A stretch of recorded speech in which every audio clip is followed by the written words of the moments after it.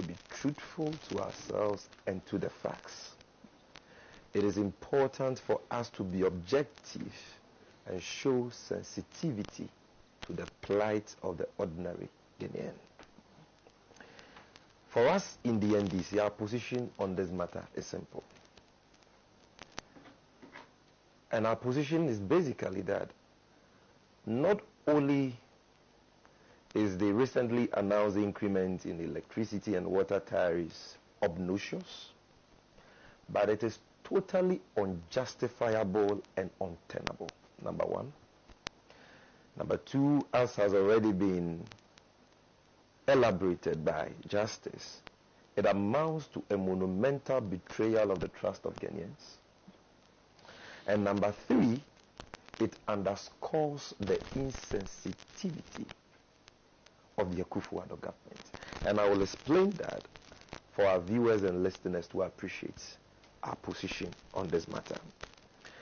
As for the increment being a monumental betrayal of the trust of Ghanaians, I need not belabor the point because I think justice did, justice to the issues. It is clear what the New Patriotic Party promised in the run-up to the 2016 elections. They promised lower utility tariffs. They decried and bemoaned what they then described as killer electricity tariffs. The then opposition leader Nana Addo Akuffo Addo, we all recall, retorted at the time that so bad was the situation that cost of electricity was even higher at the time than rent, cost of rent. Promised as better, promised to reduce the cost of electricity. What they have done, which is the subject of this discussion, is not in consonance with that promise. Doc, you promised lower utility tariffs, and that is what you must deliver. I will explain to you and submit very forcefully that what you have delivered is rather higher utility tariffs and not lower utility tariffs, and that is a fact. And so that is disappointing for the vast majority of Ghanaians. Promise us better, you come into office, you worsen the situation, and when we talk, you say we are talking too much. Doc said, they say enough of the talk. We are talking too much. As politicians, what we tell the electorates, on the basis of which we are elected, must matter. If we don't take care, Senator, politicians will soon become endangered species in this country. Because when the NPP was in opposition, we heard their rhetorics, we heard their utopian, mouth-watering promises. And today they are doing the very opposite of what they promised. And so that is the monumental betrayal of trust I spoke of. Now to why we say this increment underscores the insensitivity of the Akuffo Addo government. You see, now, we are not living in ordinary times. We are living in very difficult times. The Ghanaian people are living within a certain economic climate, affected by myriads of factors: cost of fuel, taxes, the exchange rate depreciation, and so on. And all these factors have worsened over the last 2.5 years and have conspired to make life unbearable for majority of Ghanaians. Today, as we speak, a gallon of fuel which used to go for 14 Ghanacelebrities as of December 2016, when we went to the polls, is now going for 24 Ghanacelebrities. Drivers are complaining. The mates, the trotro mates are complaining. Ghanaians are complaining. The increment in the cost of fuel alone has had serious, severe ripple effects on almost everything in this country. Only yesterday, as part of sensitization campaign towards the Kumiye demonstration slated for the 9th of July 2019, we went to Abusokai. Went there to hear the cry and the complaints of the spare parts dealers there. the capital and profit margins of businessmen, importers, spare parts dealers have been eroded as a result of the free fall of the Ghana cedi. They are suffocating under the excruciating economic conditions we find ourselves. Businesses are collapsing. Thousands of jobs are being lost on a daily basis. Only last week, over 2,000 people were dismissed by the Consolidated Bank. Taxes have gone up. Today we are talking about the luxury vehicle tax. We are talking about a 5% increment in VAT through the back door. We are talking about the reintroduction of the stabilization levy on the cost of fuel. So we are not living in ordinary times. And what this increment will do is that it will worsen the already bad economic situation we find ourselves in. It will increase the already high cost of living. If you were paying 100 Ghana cedis for electricity every month, be prepared to be paying around 110, 120 Ghana cedis per month now. You'll be paying more for water now. So this increment, no doubt, will impose more economic hardship, more economic burden on the already impoverished Ghanaian. And that is why we in the NDC cannot accept this, because the times we are living in and the current economic environment Ghanaians find themselves in does not justify this increment. The NHI, as we speak now, is collapsing. I went to Malata Market only this week, and I've been to a couple of shops to ascertain prices of commodities on the market. And so I was shocked at the figures I saw. There's been steep increments in the prices of almost every commodity on the market. Check iron rods, for example. If you look at iron rods, the 12 mm, iron rods, 1 ton. As of December 2016, was going for 2,600. As we speak now, it is going for 3,200 cedis. Binding wire, 1 coil of binding wire, which used to go for 35 Ghana cedis, is now going for 50 Ghana cedis. Ghana cement, as of December 2016, was going for around 28 Ghana cedis per bag. Ghana, 26, 27. Now, it is 34, at some places 35 Ghana cedis. Tomatoes, the local ones, a small box of, tomatoes. The box, as of December 2016, was going for 150 Ghana cedis. Today, at Malata Market, and you can check this for yourself, it has moved from 150 Ghana cedis to 700 Ghana cedis, just tomatoes. Time will not allow me to go through, all the items I have here. But that is the dire economic straits we find ourselves in. So when government communicators appear on platforms like this, the least they can do is to show some sensitivity. When we are complaining about the times we are in, the hardship we are reeling under, and you tell us we are talking too much, like Doctor just said, you are insulting our sensibilities. That is what you are doing. Now, to why we say, let me go to why we are saying that this whole increment is unjustifiable, it is untenable and unacceptable. And explain to you why the arguments being adduced by our brother from the NPP here are completely untenable. In 2018, let me even use the 2019 fiscal year, the Ministry of Finance went to Parliament and proposed to the August House of Parliament to discount $181 million worth of gas produced by the Ghana Gas Company as non-government revenue. Let me explain that. We produce gas as a country. You know that currently most of our power plants run on both fuel and gas. And because gas is cheaper, and now we have, access to gas as a result of the huge investments the Mahama administration made in that sector, now we have gas, and so most of our power plants are running on gas. These power producers are supposed to pay for the gas they are supplied with by the Ghana Gas Company. But in 2019, The Ministry of Finance went to Parliament and said, because of the challenges they are going through, Ghana Gas will give these power producers gas amounting to $181 million, equivalent to 927 million Ghana cedis for free. So more or less, government, and for that matter Ghanaians, were subsidizing or have been subsidizing fuel in the form of gas being used by these power producers. Also in this same year, 2019, if you look at the work plan of the GMPC, they went to Parliament and Parliament gave approval for GMPC to borrow $250 million, equivalent to 1.3 billion Ghana cedis, to pay for the ENI gas and also to buy fuel for car power. And that loan, $250 million, will be paid from our oil royalties. So the Ghanaian people are paying for that.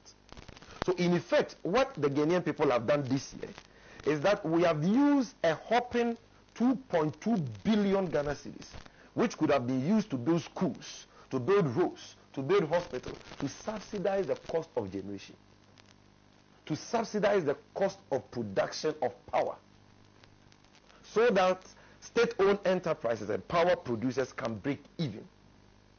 That is the subsidy we have provided for the power sector. What does that mean? That means that cost of generation is now cheaper. Cost of generation has not come down. And that must translate in the tariffs we pay. So rather than increase electricity tariff, if this government was honest, it should rather be reducing electricity tariffs. But they have kept this information from the Ghanaian people. How many people know that this year alone, over 2.2 billion Ghana cedis belonging to the taxpayer has been used to subsidize the cost of generation of electricity? So that is why we are saying that this increment is unjustifiable. You cannot be increasing electricity when we have used about 2.2 billion of taxpayers' money to subsidize the cost of generation. And then they say, oh, we need to increase it because of the exchange rate depreciation. Because we are so bad in managing, we've been so bad in managing the city. And that has affected state-owned enterprise and power players in the energy sector, that we need to increase it. That is what they are telling us. So now, whose responsibility? Who has the responsibility, in fact, the sole responsibility to manage the city and manage the economy? Is it not government? When Doc and his people were in opposition, didn't you tell Ghanaians that you were better managers of the economy? Have you forgotten about the economic lectures you organized, addressed by your then running mate, now Vice President, Dr. Bawumia? You told us that you were going to stabilize the city. Now, we are seeing continuous depreciation of the Ghana city. If you look at the last fiscal year, which the PRC took into consideration in arriving at these tariffs, they use an average cedi to dollar rate of 5 cedis 40 pesos. That is why Ghanaians are having to pay, or will be paying, for these new increments effective 1st July. So in effect, what you are doing is that you are punishing the ordinary Ghanaian with higher utility tariffs for your incompetence. You are punishing us for your incompetence. If the dollar was still 4 cedis 20 pesos, we will not be paying this 11.7% increment. That is the point I'm making. When you ask the question at the press conference, were you not told that they are increasing this utility tariffs because of the depreciation of the cedi? Was that not the answer you were giving? Check the statement from PRC. That is the fact. Now, if you can allow me to finish. Okay. You are saying they were wrong. One of the reasons. Okay, so that is why we are assessing it. We are saying that that reason is untenable, because you have the sole responsibility of managing the city and stabilizing it. You told us in 2017, as part of your so-called 101 achievements, that you had arrested the dollar and given the keys to the IGP. All that have turned out to be lies. And today you are punishing us with higher electricity tariffs because of your failure to manage the economy and stabilize the city. And when we talk, You say we are talking too much. Then there are some who say, oh, we have not increased electricity tariffs. The mathematics doesn't support that. Because in 2017, we reduced it by 15% to 30%. So if we increase it by 11.7%, it is still a reduction. That is the argument he's making. I think the reduction was even March 2018. That is what you're saying, March 2018. Over a period. You see, over a period. You see, you see, you cannot build something on nothing. That argument is premised on lies, and I will explain that to you. You see, here, this is Alaji and Alaji, the mother of all talk shows, and we need to be factual. The 15% to 30% reduction in electricity that was announced early 2019, Sena, I submit to you and your listeners and viewers, was fraudulent and never took effect. Look, if you look at the presentation, that ECG made to the Parliamentary Committee on Mines and Energy late 2018, and you can speak to our ranking member, Honorable Adams Mutawakilu, on this. You can speak to the committee. The proceedings are there.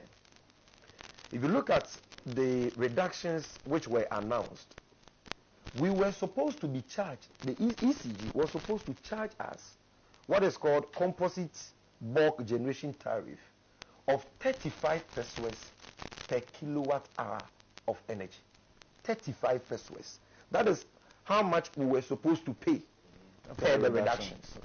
But when the ECG submitted what is called reckoner, which details the various consumption bands of electricity and how much each pays at every given time, they were charging the Ghanaian 53 pesos per kilowatt hour. So the announced reduction was not being enforced by the ECG. And this was raised at the committee level. In fact, Honorable John Jenapol raised it in the media. I am challenging you. Let the ECG publish the reckoner they used for 2018, and let's see whether we were charged 35 pesos per kilowatt hour. We were charged 53 pesos. I used to buy 500 Ghana cedis of power every month, and it was taking me, about 4 weeks. At the time they said they had reduced electricity, I buy 600 Ghana, and 2 weeks it is finished. Speak to other people. I'm sure even around this table, there are people with such experiences. We were actually paying more. So the reductions you announced only existed on paper. You boasted about reducing electricity for hairdressers, beauticians. Some will pay 17%, 20%, 20%. How did you assess that? How were you able? How was it even implemented? Tell me one hairdresser in this country who benefited from that reduction you are speaking of. How will you know that I'm a hairdresser? Are they giving special cars? Oh, they didn't put any measure in place to enforce that. And today you are sitting here telling us that, we reduced it by 15 to 30%. So 11.7% is still low. It is a lie. That 15 to 30% reduction never took effect. And I've given facts, to buttress that point. Then they say, we need to increase it to sustain the state-owned enterprises in the power sector for financial viability. That is one argument they've been making as justification for this increment. That again is untenable. Financial viability.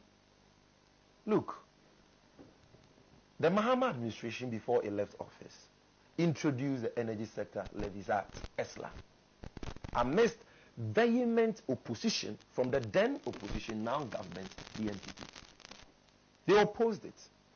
They described it as nuisance tax. They said we were wicked. They promised to scrap it if elected. Today, again, they failed to keep to their promise of scrapping that tax.